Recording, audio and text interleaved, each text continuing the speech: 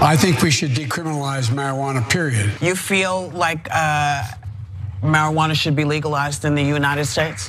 Yeah, I think it's a terrible crime to put people in jail for pot. As president, I'll work to reform the criminal justice system, decriminalize marijuana. Justice begins when the war on drugs ends. Yeah, so despite what you hear Rand Paul and President Joe Biden say in those clips, none of that actually ended up happening. And it is unlikely to happen for a long, long time. Why do we know this? Well, because cannabis reform is dead in Congress and has no hope of resurrection anytime soon. Yeah, of course. Look, politicians are liars, and you would all know that with absolute certainty if mainstream media didn't cover for them. So we told you Biden said he was going to look into basically taking marijuana, not only descheduling it or rescheduling it, but perhaps making it legal, period. And I was like, Joe Biden, the war on drugs warrior? No, he's just doing it for the votes and the PR. He's not gonna actually do it.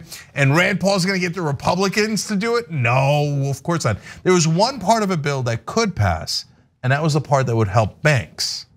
And that's where some of the Republicans were like, whoa, wait a minute. Turning the cash that you get at marijuana and being able to put it into a bank so the bank can make money off it. That sounds interesting. So I thought maybe that one could pass, but even that didn't pass. No, they're not gonna do anything because they're all corrupt, they're all ancient. Like their average age in the Senate is like 98 or 212, okay? So they're like, oh, it sounds scary, the drugs.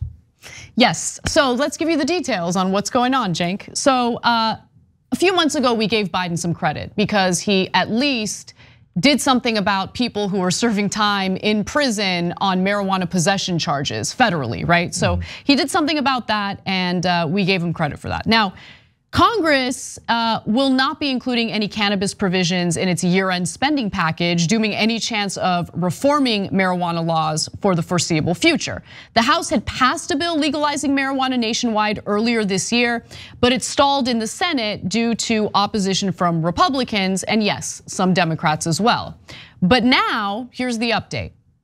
Not only will Congress fail to legalize marijuana this year, lawmakers couldn't even agree to include a modest anti-crime cannabis reform as part of its $1.7 trillion government funding bill set to pass this week. So instead of trying to pursue a standalone bill on this, they tried to attach it to the funding bill. That didn't come to fruition. And it's a problem because what the proposal would do is it would allow for states that have legalized marijuana for their dispensaries to be able to engage in banking through their business. And that's really important to do, and it does reduce crime because if they're not able to do business through regular channels, through regular banks, they end up doing business through cash. And the reason why the banks don't want to do business with them is because on a federal level, marijuana is still deemed illegal. It's still deemed a Schedule I drug. Banks don't want to mess with that. They don't want to get in trouble sometime down the line if they do business with these dispensaries. And so these dispensaries end up doing business in cash. And what do you think that attracts? Criminals who are looking to come up on some cash. 100%. Right? So it's just disastrous in so many different ways. But this is how politics works. You've got Republicans blocking it. They just took control of the House. So since this provision isn't going to be attached to the spending bill, and since there's no standalone legislation, it's not going to happen. Yeah, so the House passed it when it was controlled by the Democrats. Exactly. But it was always a trick, guys. So Pelosi and Biden do it for PR reasons, but they know the Senate's gonna kill it. How do they know the Senate's gonna kill it? Not only because of the filibuster and all that stuff, but because they already know that a lot of Democratic senators also don't wanna do it. So the whole thing is just a play meant to deceive you.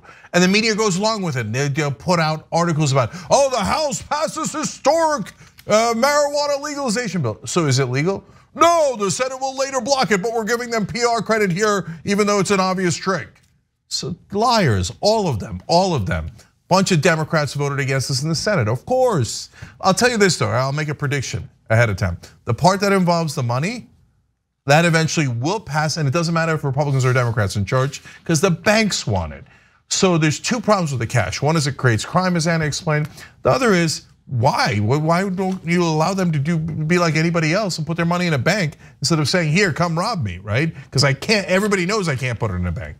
But the banks want the money too. So once the banks want the money, that part and only that part will pass, but it will remain illegal so that everybody else could keep making money from the different corrupt industries that are set up to make money by blocking marijuana legalization. There are far more entities making money off the federal prohibition of marijuana than there are like banks that would make money off of legalizing it on a federal level. And that's really what's taking place here. And the politicians lie to you, right? So the Republican senators who are against this proposal, including Mitch McConnell, Chuck Grassley, and John Cornyn, say, no, this is actually really dangerous. It's actually a much better idea to have medical marijuana dispensaries or marijuana dispensaries that sell legally recreational pot do business in cash where they attract criminals. That's far better. That's the argument that they're making. Here's Senator John Cornyn's tweet on this. He says, it is irresponsible. It is irresponsible to do this without a federal regulatory framework to address public health